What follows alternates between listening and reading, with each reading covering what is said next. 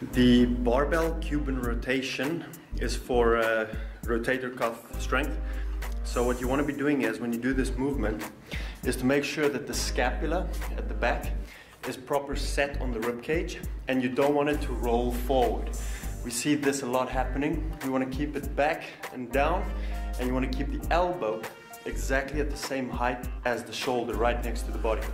So when you perform the movement and you bring it up, you want the scapula to be set, and when you bring it down, you want the same position.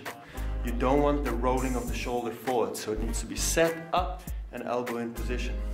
Only go far down as your mobility allows you to do that, okay?